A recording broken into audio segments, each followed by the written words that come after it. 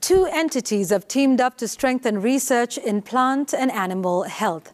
The International Center for Insect Physiology and Ecology, ICIPE, and the French agricultural firm Center for International Development CIRAD have signed the agreement which will see the posting of CIRAD scientists at ICIPE. The center's main objective is to research and develop alternative and environmentally friendly pest and vector management strategies.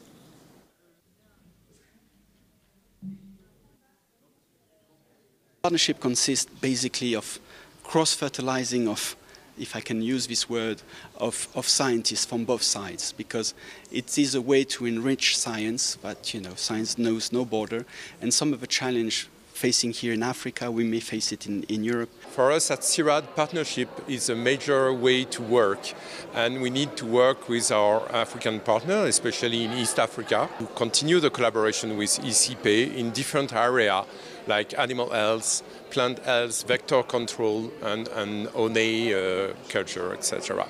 Any award is good, a recognition that we are doing well, do better. So we use it as endorsement for what we have done, but to do better even in the future of what we do.